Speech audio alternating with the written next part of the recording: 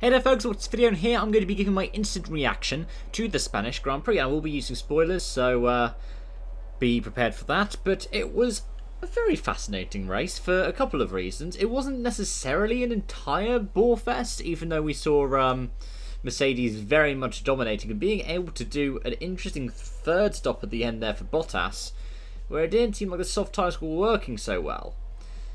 But they've managed to also get the fastest lap and a new lap record with Bottas on the final lap. The question is though, how come it was Verstappen saying, "My tyres are dead"? Is Bono to Red Bull confirmed? Of course I am joking, but Verstappen lashing out at his team like that. I mean, people like to have a go at Lewis Hamilton for the Bono, "My tyres are dead." But Christ, Verstappen was on another level. The way that he was complaining, the way he was lashing out at the team was at another level. Like, he was... It seems like, you know, when everyone attributes those crybaby memes to Lewis with the Bono, "My tyres are dead, it seemed like it was actually a crybaby meme with Verstappen there. Red Bull just didn't have the pace, which was odd, given that they usually perform very well in the heat and at altitude, something that Mercedes doesn't. So it's also odd because, well, the tyres are the same as what we've been seeing at Silverstone. So it's really weird to see the Red Bull so far off the pace. Of course, Albon down in 8th. Now, there was one other driver getting angry about the tyres, and it was Ferrari driver Sebastian Vettel. Because the Ferrari master plan saw Charles Leclerc have a "it's broken" moment. Go back to Spa last year.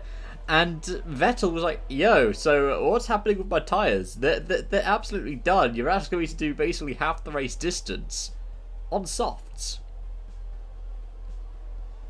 Man, how he managed to make that last. Well done to him. And well done to Checo. First race back for Sergio Perez. One stop again. And managed to be 4th on track and 5th by looks of this classification.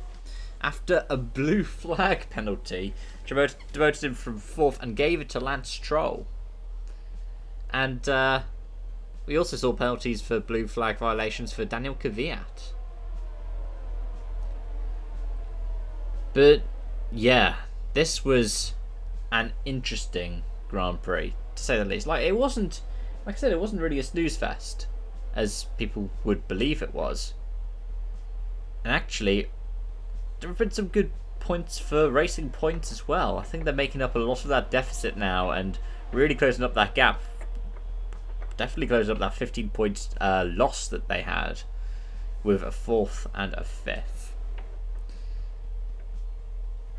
But yeah, at the same time, I've done a video already about the drivers' protest ahead of the Grand Prix. You can check that out in the description section down below. It's something that I feel is a bit more important to talk about in regards to the real world than the cars going around in circles for 66 laps. So it's a bit ranty because, well, it's 6 races in and not really much has changed. But you can also find a description for that one, me talking about it at other Grand Prix, as well as me talking about things like We Racers 1. On that note, thank you so much for watching, and I hope to see you again soon.